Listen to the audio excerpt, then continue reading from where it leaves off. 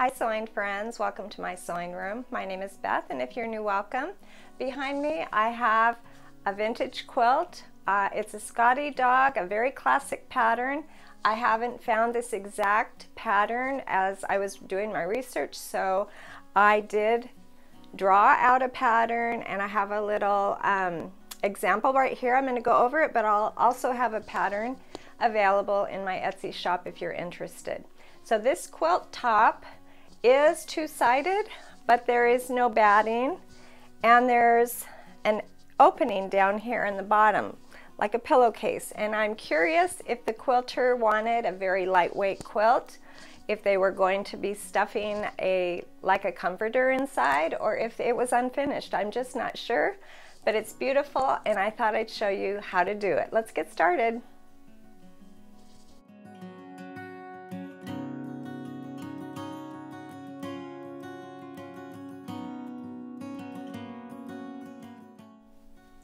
Here are the supplies that I need for just one of those little Scottie dog quilt blocks. I have an 11-inch square for the background, and here's my pattern that I'll be cutting with scissors. And I have a print square that's 6 inches that will be plenty big enough for the body of the Scottie dog. And then I have a solid that I'll be using for the head and the legs of this applique pattern.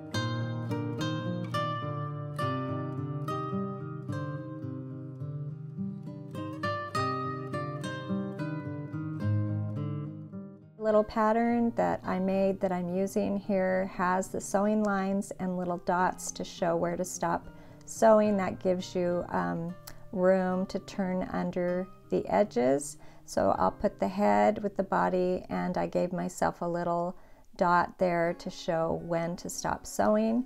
So I'm going to put this Scottie dog all together, and then I'm going to take it to my ironing board, and I'm going to press the raw edges back.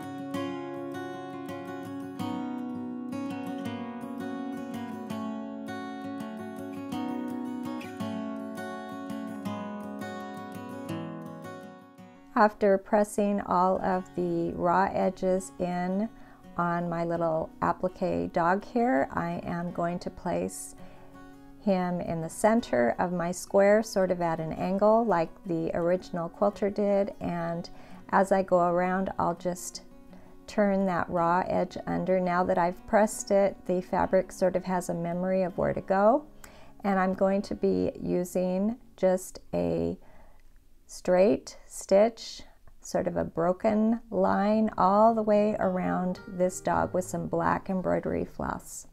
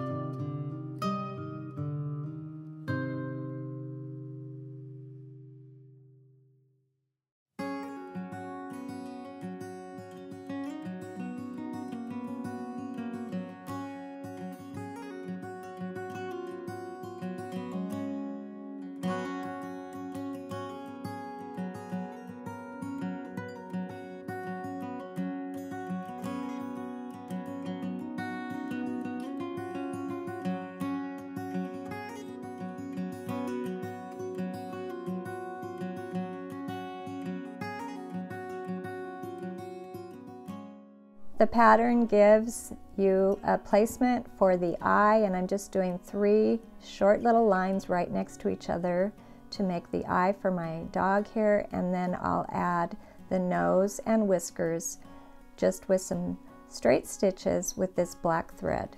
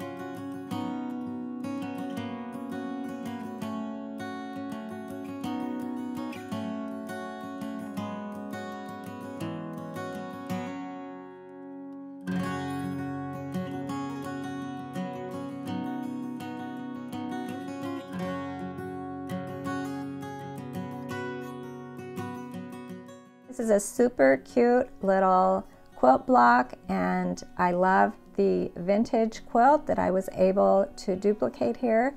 And again, the pattern is available if you're interested. Thanks for joining me today, and I'll see you next time.